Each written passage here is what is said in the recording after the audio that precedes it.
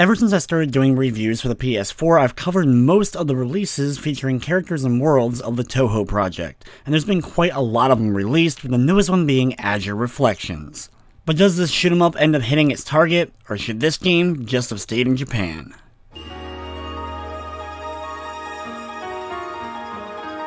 Originally being released in 2012, Azure Reflections, making its way over to the PS4, is just the newest in a long line of Touhou Project games coming over to the console. This one, unlike a lot of the games featuring the Touhou Project characters, is a shoot 'em up that's horizontal instead of vertical. It also allows you to fire both to the right and to the left behind you, with enemies coming at you in all directions throughout the course of the game. Azure Reflections is relatively light as far as modes are concerned. In fact, there's only one main gameplay mode, and that is the story mode. The story mode features 3 playable characters, but you only have one unlocked from the start. Completing the first story, you'll unlock the second, then the third, and finally a set of bonus chapters as well. This doesn't add any new playable characters or anything, but it does have a few more levels of play.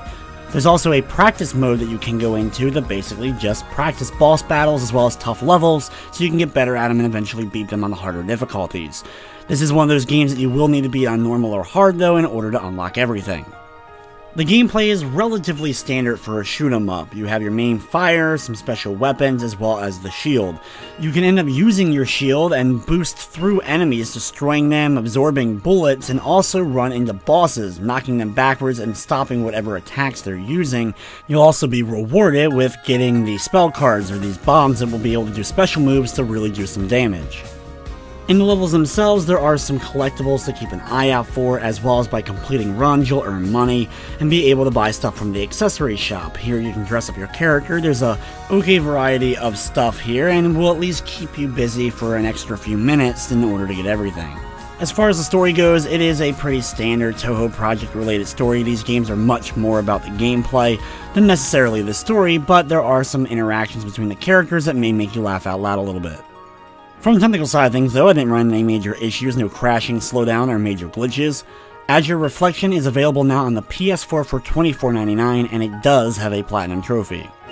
Overall, Azure Reflections is a fun and challenging shoot 'em up that's over way too quickly, doesn't have enough variety in the characters itself, or even extras that keep you interested for very long, especially considering the price.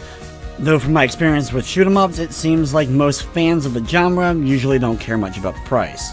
So unless you're a real die-hard shoot 'em up fan or Touhou Project fan itching to get their hands on something new in either thing, I would honestly just wait for a sale for this one. I'm going to be giving the game a 6 out of 10, and that's going to wrap up this review. I'd like to thank you for watching, and of course, I hope you enjoyed.